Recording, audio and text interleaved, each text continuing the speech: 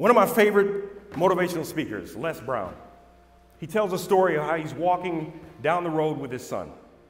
And he looks at his son and he says, "Son, do you believe that you're going to be successful? Do you believe that you're going to be successful?" And his son said, "Yeah, Dad, of course I believe I'll be successful. You're very successful. I'm trying to follow in your footsteps. I know you've already created the path for success for me, so I'm going to just follow your footsteps and I know I'll be successful." He says, "Son, first of all, you've got to create your own success. You can't follow in my footsteps." He says, "Son, do you expect to be successful? Do you expect to be successful? Being a single father, divorced, no degree, do you expect to be successful here?" And his son looked at him. He said, "Dad, I never thought about that.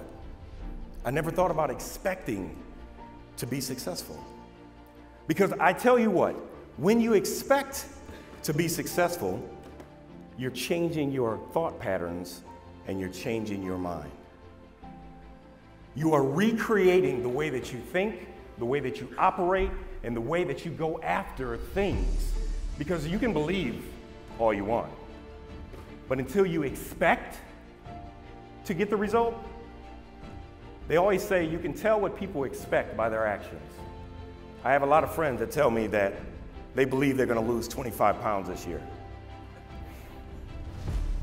And then you see them going to McDonald's and eating donuts and eating sugary things all day.